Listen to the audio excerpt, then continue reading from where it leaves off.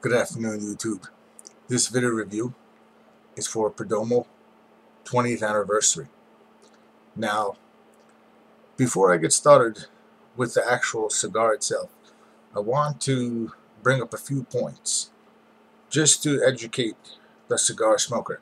Now, this portion here, which you're going to light up, is known as the foot.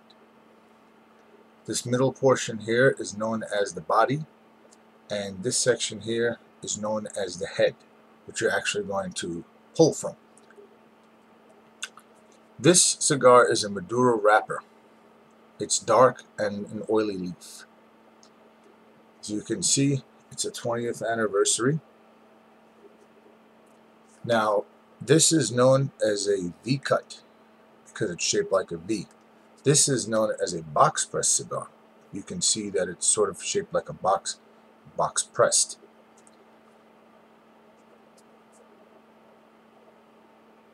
Okay, now, normally you should have some items with you in your bag. You can go to a simple cigar store and they'll give you a bag like this, and you can store your cigars in it. If you don't have a humidor at home, they'll give you a Bovita pack, which supplies some humidity into the bag, which keeps the cigar moist and smokable. These traditional matches are not good for lighting a cigar because they contain some type of flammable chemical which is coated on this, and the cardboard is very cheap. That's part of the matchsticks. This kind of gas and fumes can get into the cigar and change the taste, and they can also give you headaches and possibly give you a smoking sickness. This is a stick of cedar. This is normally found in the cigar box. So if you go to a cigar store or cigar lounge, the boxes that the cigars come in are usually lined with cedar. So they'll take them out and cut it into strips like this. You can smell it. You can light it and then light the cigar to further infuse the cedar in it, or to offset the match's gas type of odor. I suggest you also keep a scented gum. This tastes like jasmine. I like this. I think it's classy. Cost me $1.25 or so. It's like little chiclets. Some mint. Get yourself a cutter. This one, San Lotano. It also has a backstop, as you can see, which prevents you from cutting too much off your cigar, and only just a little bit, which basically, if you even could use your fingernail, you could remove the end. That's known as the cap.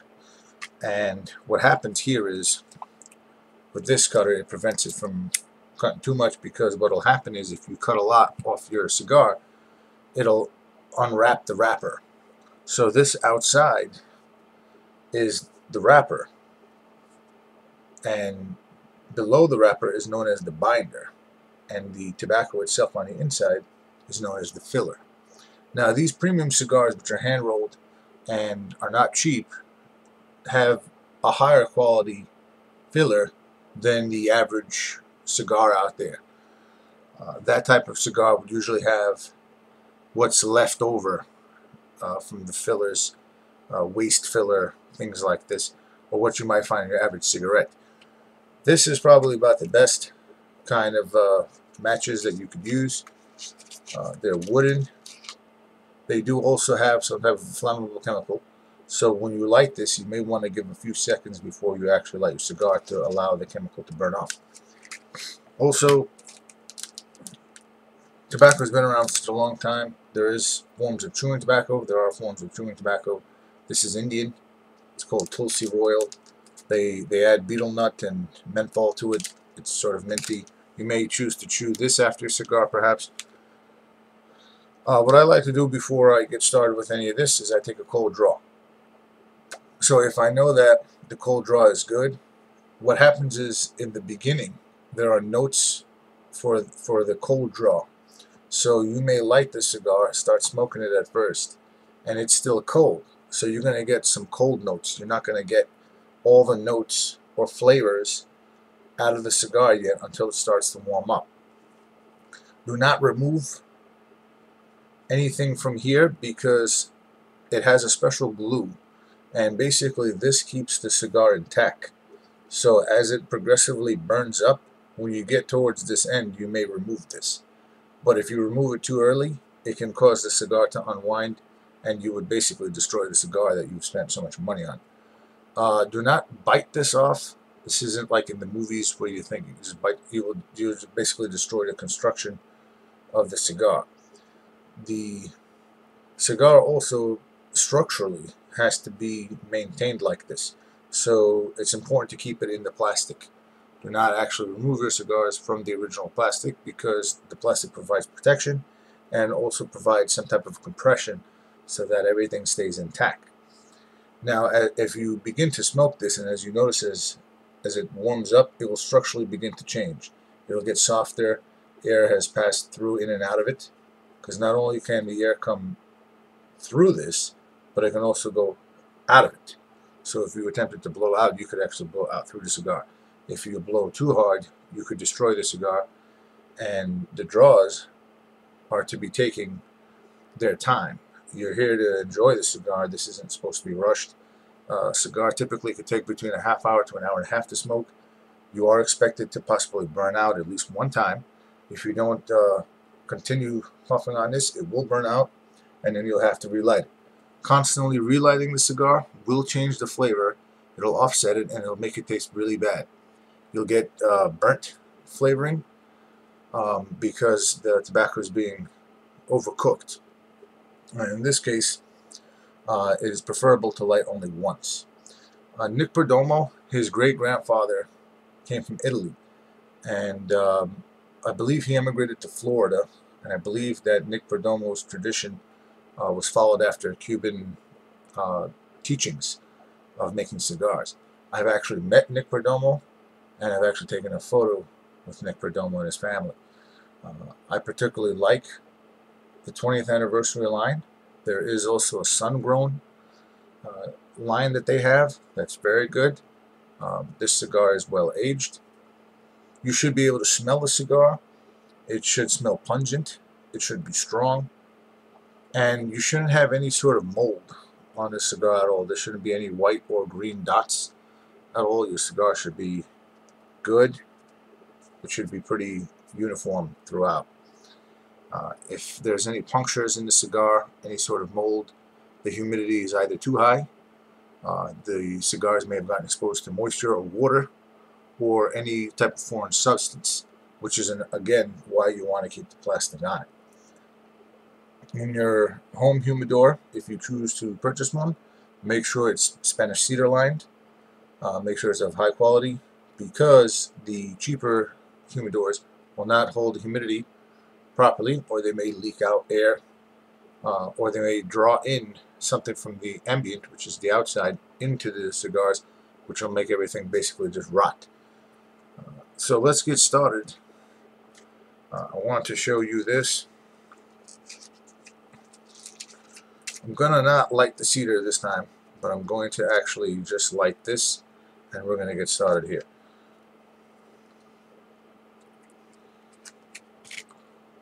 More importantly, before I light this, when actually cutting one of these, you want to take this in your dominant hand, and you want to put it up against the non-dominant hand, and you want to make a firm, clean cut. Having to cut the cigar twice is going to ruin it. So you want to make sure that you cut once. And the measurements that they describe on the cigar, for instance, this one does not have the measurements written on it, but it should say handcrafted or hand rolled. This one does say handcrafted. It should be authentic. And for example, a 5.5, this may be a 5.5 by 56. So the 5.5 is the length, and the larger number is the ring gauge. So if you think about it, ring gauge. So the larger number, if you get to 60, 70, that's even a larger ring gauge. And sometimes they make even new cutters to try to cut the ends of them because their ring gauges are so big. I also believe the future of cigars is going to be big ring gauges because they look better, they burn cooler, they do burn a little longer, they do look better in some sense. I think they got that idea from the movies, but they lack flavor in a sense. The thinner cigars, such as a Lanchero, uh, they taste better. There's more work involved, and there's a lot less filler. The flavor in reality is really actually in the wrapper. We want to make sure that the flavoring is really all in the wrapper. You're going to taste this, your tongue is going to get on it. It's going to be the first thing that's going to go on in your mouth. Portion of digestion is going to happen. You are going to get some nicotine in this, and you are going to get some other things that are going to happen in your mouth from smoking this, and it's just going to change flavor over time. Also, depending on what you've eaten for the day, if you take any medication, if perhaps you have a cold, any sort of change of senses, it will offset your ability to taste a cigar. So what I taste may not necessarily be what you taste. I may taste something different depending on if I've eaten something spicy, sweet. Also, the drink of choice, sometimes with these kinds of things, usually our espresso, double espresso cappuccino. A lot of people pair it with whiskey, some type of a spirit. Some people drink beers. I wouldn't recommend it because I believe that anything that's carbonated, such as a club soda, even though some people do use seltzer or club soda when they smoke a cigar, anything that's gas related or carbonated in any manner is going to upset the stomach and may cause you to have like I want to say like a heartburn. It's going to make it worse. It's not going to give you a good smoking experience. This really should be smoked on a full stomach to offset for any type of smoking illness or smoking sickness. I highly recommend you only smoke one, and that goes for cigars in general. One a day, preferably after a meal, and to remain properly hydrated through the smoking session. So if you're going to drink a coffee, I suggest you also drink water. Coffee in itself is diuretic, and this in itself is going to also speed you up a bit. It's going to dehydrate you in a sense, and it's also going to make your skin a little tighter. I think likely because the fact that you are dehydrating out, your skin is going to get a little tighter from this. So it may temporarily make you look like you've aged, and your teeth may begin to show a little bit of a yellow shade from this. So there is an advisory, but there's a lot of fun to it. It is certainly a grown man thing, and there's games to play. You could play some backgammon, checkers, chess, smoke a cigar, spend some time to talk to people. You never know who you're going to meet in a cigar lounge. Generally, there's professionals, doctors, lawyers come there, people that just want to hang out. It's a great place to make new friends. But for the most part, people inside of a lounge want to relax. A lot of times it's not a social setting altogether because some people just don't want to talk. And I think anyone who picks up this habit knows how to relax and basically respects the quality of the cigar. It's a craft in itself. Also, it's a tradition. It's certainly an American thing. And God bless the women that work in these factories who make these things, and the people overseas who help put this kind of idea together. And we buy them, and they work hard to make these things so we can buy them. Also, it's imperative that you dress properly in a cigar lounge. And I'm not saying you need a suit and tie, but some places do. But it is a good idea to properly dress yourself. And you're going to want to limit the amount of time you spend in a cigar lounge. I think to maybe an hour and a half. You may be inhaling a lot of smoke from other people.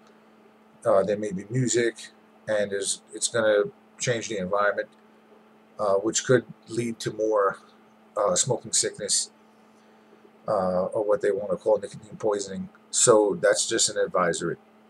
So let's get started. And let me go ahead and light this. But just like a boss, huh?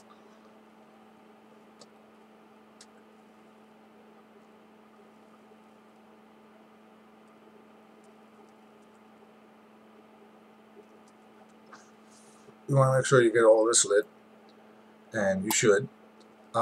You could keep a cup with some water in it.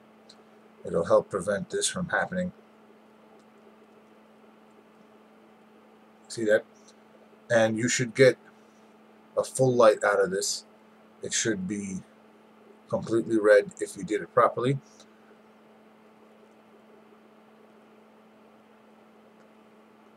I'm getting a lot of cocoa out of it right away. I'm getting a lot of coffee. Sometimes bits of the tobacco can come loose from the cut, go into your mouth and cause an issue. I suggest that you do this with a window open if you're doing this at home. Preferably, it is the best idea to smoke outside. This can leave quite a bit of smoke odor in the room. It'll be hard to get out. It's a lot stronger than cigarettes and anything else that you smoke.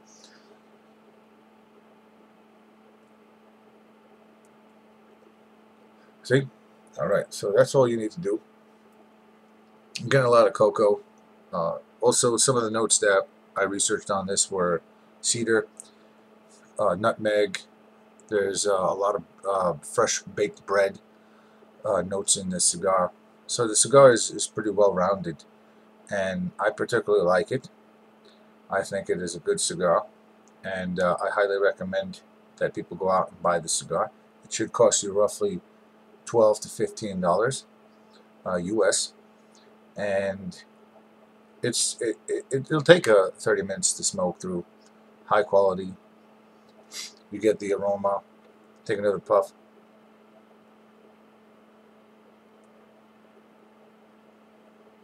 It's nice and easy. That's all. We don't have to make large clouds right now until it begins to warm up, and it should be fully lit. And then you're good to go. I appreciate this video. If you like it, kindly like and subscribe, and I'll be doing another one soon. Thank you.